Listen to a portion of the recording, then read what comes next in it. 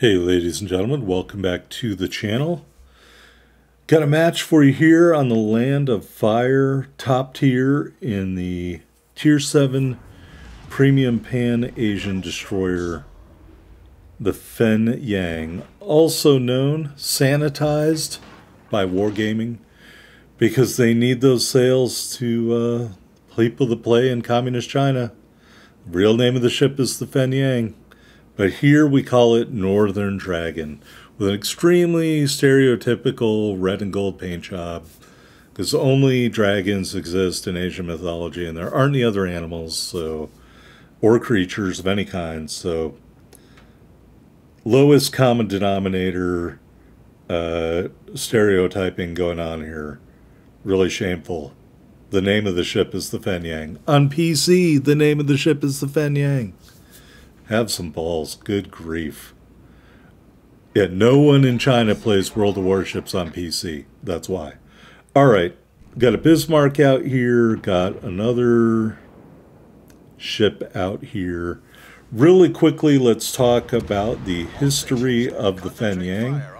Originally was a Japanese destroyer known as Yoizuki. Was produced too late to participate in the war. Survived the war at Nori, which apparently is a city or a port in Japan. The Fuyutsuki subclass of the Akizuki destroyers. Construction was simplified. Main differences were simplified bow design, removed the rear deck house, and fitted two-dimensional air inlet for the boilers. However, the IJN was not satisfied with the design. So it was transferred to the Republic of China in 1947. Here we got spotted. We're going to light up the Bismarck with these guns.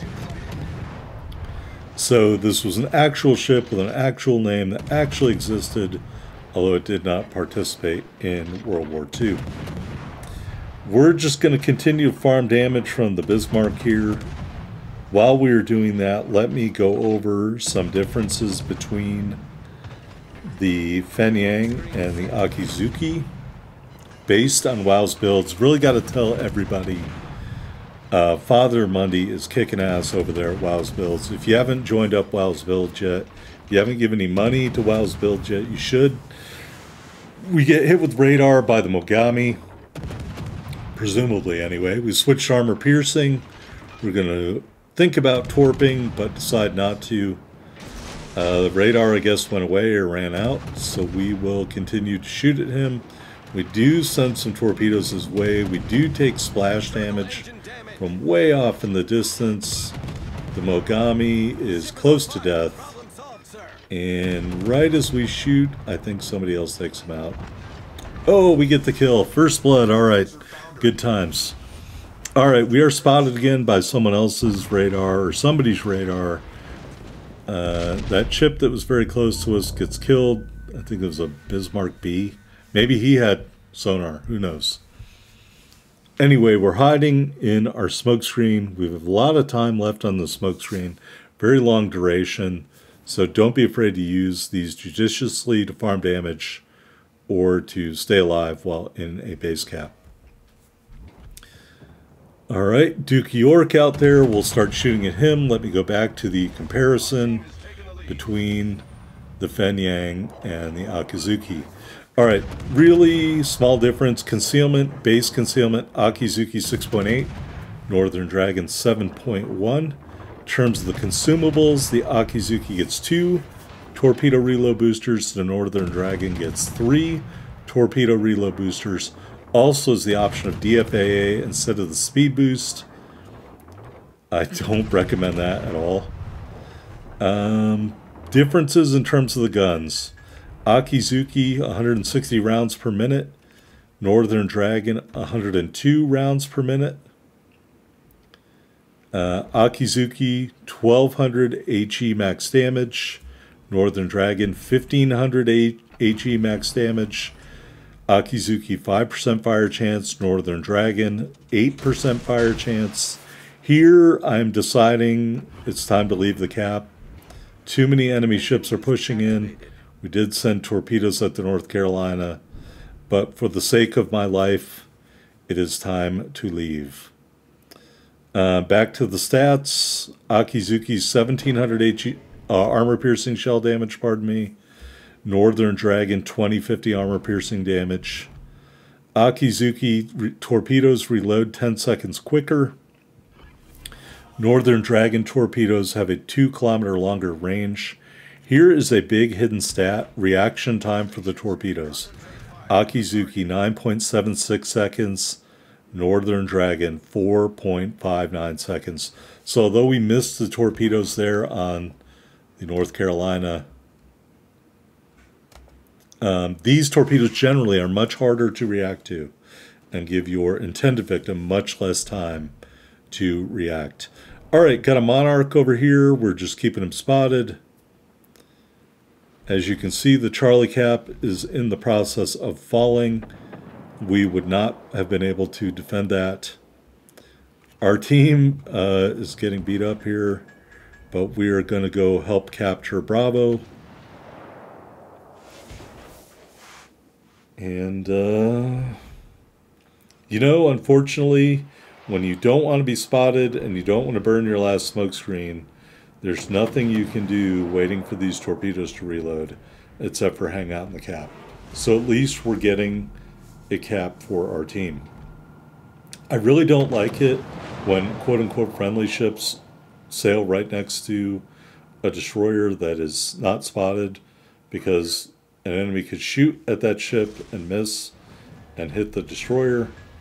I also don't like when I'm trying to capture a base and another ship that's very easy to hit sails through the cap circle, because then it'll get reset, and as you can see, that cruiser player paid for his really bad decision making by getting dev struck. North Carolina, are we going to launch torpedoes here? Yes, we are. We're also going to inadvertently dodge torpedoes. The Monarch is spotted by something or someone else, so we're going to just let that go. And we're going to move out here over into Alpha, because we lost Charlie, can't defend that, and I'm not going to hang around just waiting for the Monarch to get killed. I've got to go do something to help my team.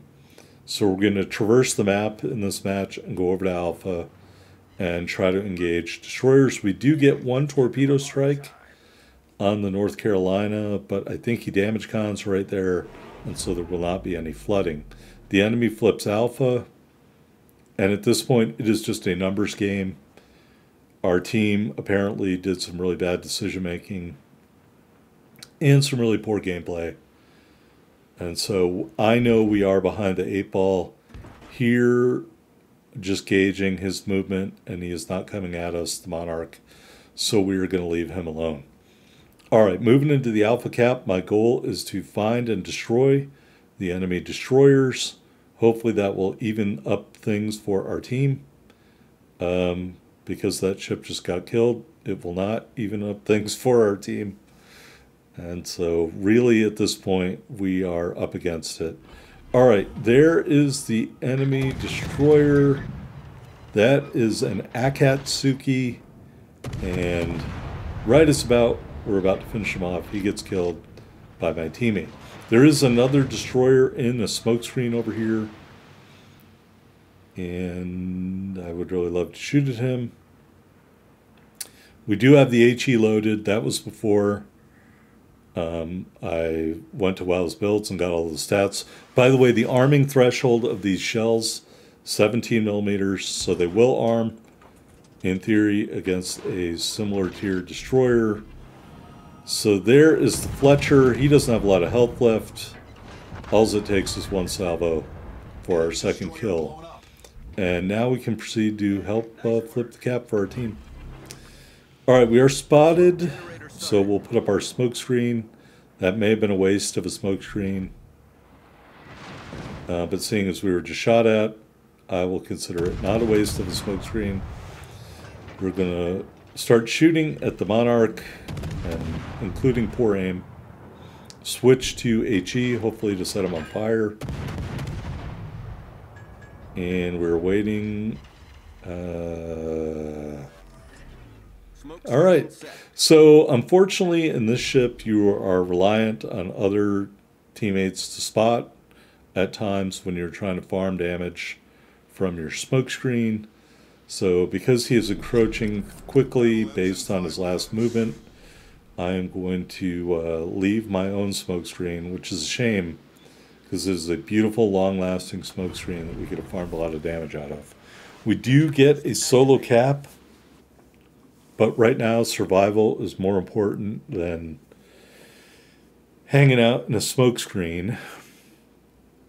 So we are beating feet and getting the heck out of Dodge. We have lost every cap but this cap due to the poor play of my teammates. The only other ship, sorry teammates, but I'm just saying, I'm still alive. You guys all died and we're losing this match. My other teammate is up on the border of the map. I know he's chasing a ship up there. I think this is a bad idea. All right, got the North Carolina over here. Presumably the Monarch came into the Alpha Cap. And I don't want to hit an island, but at some point I am going to have to fall back because all the enemy ships have come over here. So we leave the Alpha Cap and we will surrender it to the enemy team. Something we have to do to survive. All right, 4 on 2. There is the Monarch. We will send our torpedoes his way. We will not use our torpedo reload booster. And I'm just doing that because the Monarch looks like he is spotting me. Oh, God. You really got to manage your detectability in this ship. We do take a little bit of damage there, but those torpedoes are splendiferous. Devastating strike, kill number 3 on the Monarch. All right, now we'll hit the torpedo reload booster. And we're going to shoot these torpedoes eventually at the North Carolina. We do shoot down the plane that was up in the air. So this AA works. All right, looking at the map. It is 3 on 2. A contribution from my teammate other than running across the map, or I'm sure he's trying to kill a ship that he's chasing, but I'm just not sure he's going to be successful at it. And you got to cap the bases to win this kind of match, especially when you're down by 300 points, and it's just not happening. All right. So here I should have turned into the cap circle. That's my bad. We still might not have won the match, but instead of hanging out here outside the cap, I should have been pushing towards the North Carolina, and I did not do that, and that may have made a small difference in the outcome. We do light them up trying to set them on fire, but it doesn't matter. A couple of torpedo strikes, kill number 4, and we unlock high caliber metal. All right, it's 2 versus 2, but we don't have any cap circles, and here's where I'm saying I should have pushed into the cap. Now we're have to just trundle back in here. Really slow ship, no propulsion. The cruiser Baltimore gets taken out. I just up at the border of the map. What? Why? Why would you do that?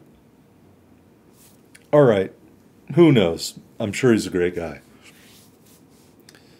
I mean, he had to grind the XP to get there. One would think he knows what he's doing. The border of the map is not the place to be in a domination match. How do you not know that? All right. And he wasn't running away. He was chasing someone. He's on the enemy's border. All right, we go into Alpha here. We are in the last minute of the match. We are not even going to have time to cap this out.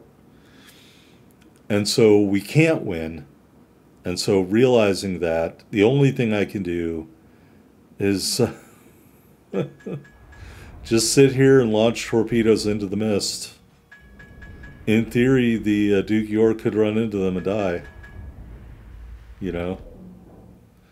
Salvo number 1 will hit the reload booster.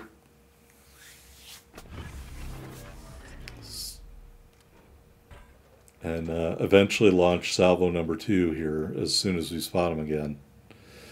But I have to think that we did not lose this match because I did not make the right decisions. We lost this match because some of our teammates did not make the right decisions. And right as we're about to cap this, the match is going to end. And so we do not get the Kraken. Oh, just so disappointing when you have a really nice match like that and just it's in a loss.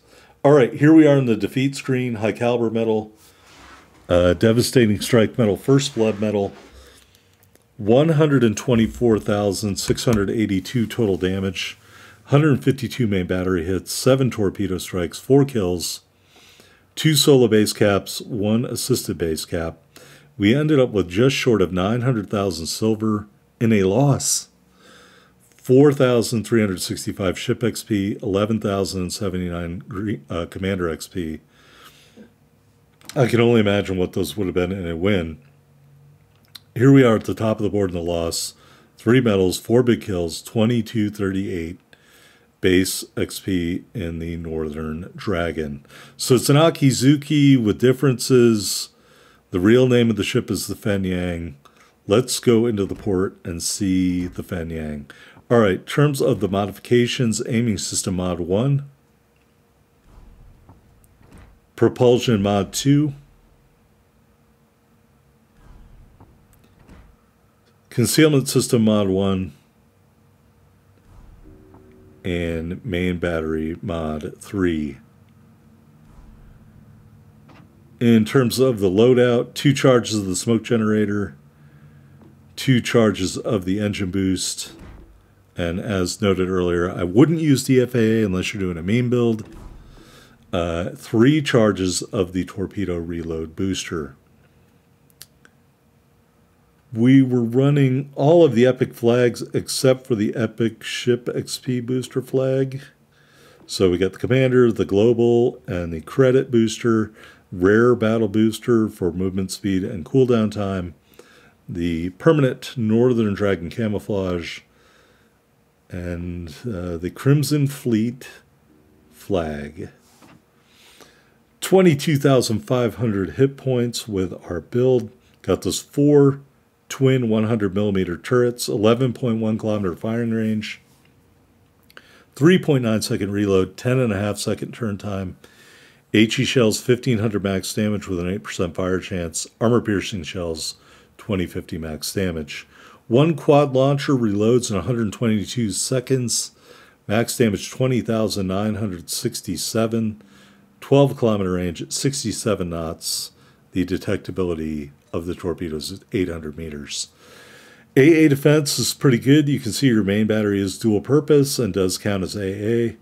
Maneuverability, 34 knots, 730 meter turning circle, 5 second rudder shift time. These numbers all are not very good. Concealment, 5.4 on the surface, 3 kilometers flat from the air, 2.2 when firing in smoke. Here is the commander, Sajen Bing, base trait tin opener, really crucial for a destroyer that's going to be shooting a lot of armor piercing, like this one. And so I would rank him up if you're going to use this ship. William Sims and Erich Bai are our inspirations. Row 1, Observant Rage. Row 2, Look at Me Now. Row 3, Twist and Track. You could use Perceptive, but I like a quicker turret traverse on a gunboat. Row 4, Smoke on the Water. And the legendary skill is Unstoppable. Anyway, that's the Northern Dragon, folks. The real name of the ship is Fenyang. Hit that like button if you enjoyed it.